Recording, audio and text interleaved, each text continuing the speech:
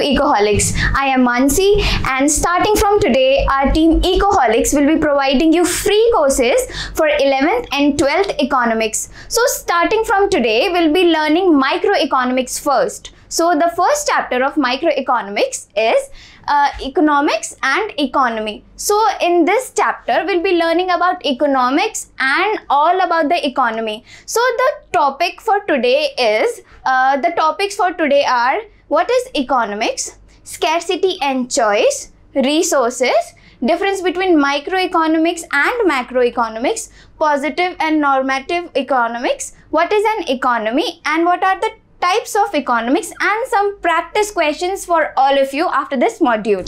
Let's move further and understand our first topic, that is what is economics.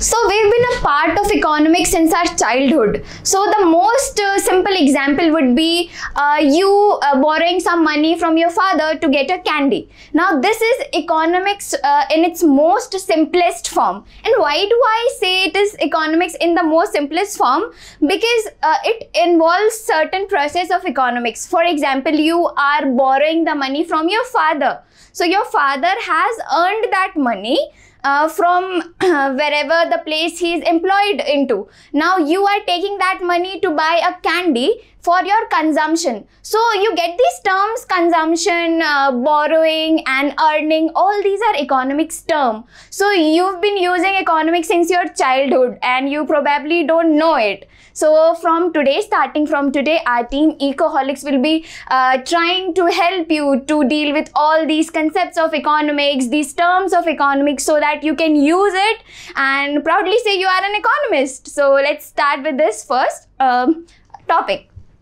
So our first topic is, what is economics about? What exactly is economics? So the term economics in English language has its origin from two Greek words. The two words are oikos and nemen. So oikos simply means household and nemen means management. These words together mean management of households. So household here doesn't mean one household. Here we are talking about all the collective households, and when we do this collection, a household can be as a country also. So here we are basically dealing with whole country and its management. So that is what economics is about. You are managing the whole country. Now here is a small example for you all to think and process. So just imagine you are the most rich and powerful person in the world.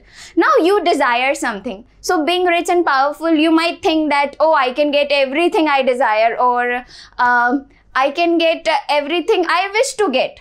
Now you being rich and powerful doesn't mean you can get everything.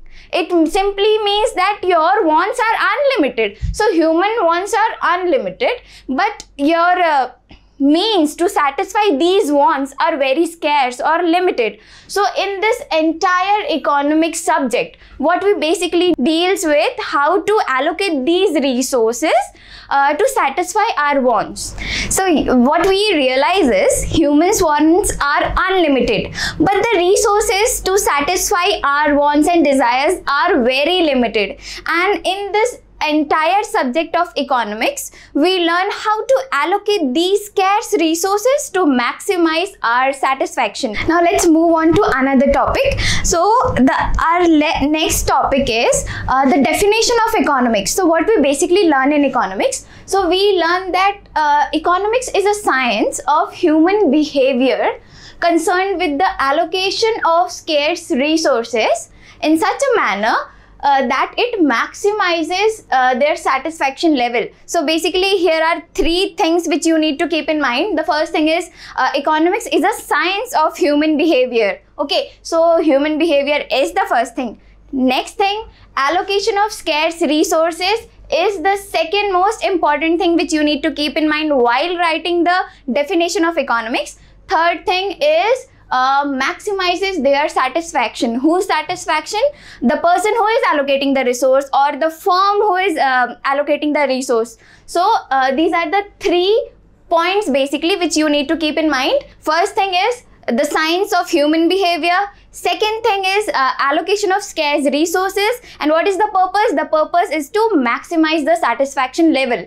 So these three are the basic important terms. Now depending upon who you are, for example, if you are a producer, you need to maximize your profit. Okay, now if you are a consumer, if you are looking at economics from a consumer's point of view, so you need to maximize your satisfaction. And if you are a society at an institutional level, if you are that person who is there in the societal level, so you have your motive is to maximize the social welfare. So depending upon who you are, your motives change. So for a producer, it is to maximize the profit. For a consumer, it is to maximize your satisfaction level.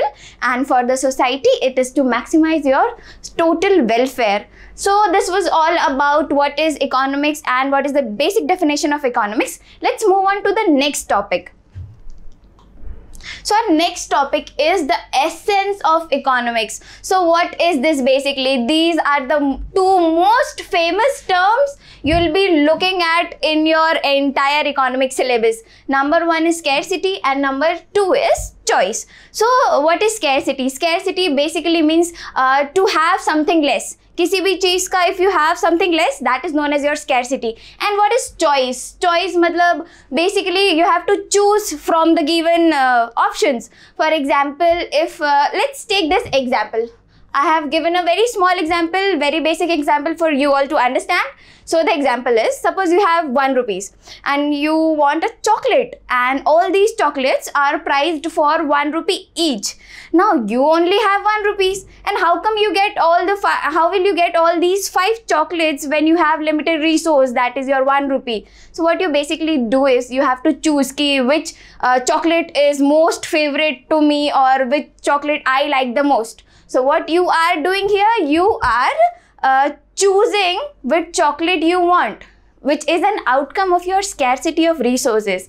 तो यहाँ पे क्या हुआ, आपके पास 1 रुपए था, ठीक है, आपको 5 चॉकलेट चाहिए थी, सारी चॉकलेट का प्राइस 1-1 रुपए था, ठीक है, लेकिन आपके पास तो सिर्फ 1 ही रुपए है, तो आप क्या करेंगे, आप इसमें से चुनेंगे कि मुझे सबसे ज़्यादा कौन सी पसंद है, ठीक है, उसके बाद आप उसको चुन लेंगे, क्योंकि आपके पास सिर्फ 1 रुपए था, तो मतलब आपके पास पैसे कम है, कम होना मतलब you have scarcity of resources. Now next thing, आपको चुनना पड़ा, that is your choice.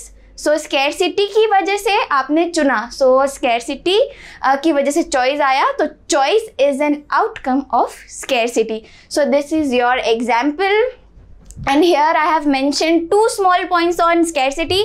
First point is what you have is less than what you wish to have, that is your scarcity. मतलब आपके पास supply of resources is very less as compared to your demand for resources. जैसे कि if you see this example, what you see is आपको बहुत सारे पैसे चाहिए थे, मतलब 5 चॉकलेट चाहिए थी, you required 5 rupees but you only got 1 rupees, मतलब आपके पास scarcity है किसकी, resources की.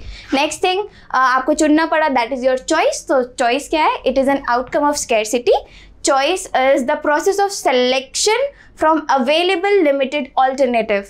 तो ये choice आप किससे करते हैं, basically from the resources you have availability there. So choice is an outcome of scarcity. ये दोनों चीज़ें you have to understand it very nicely because entire economics is based on scarcity, choice, allocation of resources. So this was all about scarcity and choice. Now let's move on and understand what is the meaning of resources. मतलब इतने देर से we are talking about कि what are the scarce resources और हमको किसको allocate करना है basically. तो हम किसको allocate करेंगे, we'll understand about this term resources and means in this slide.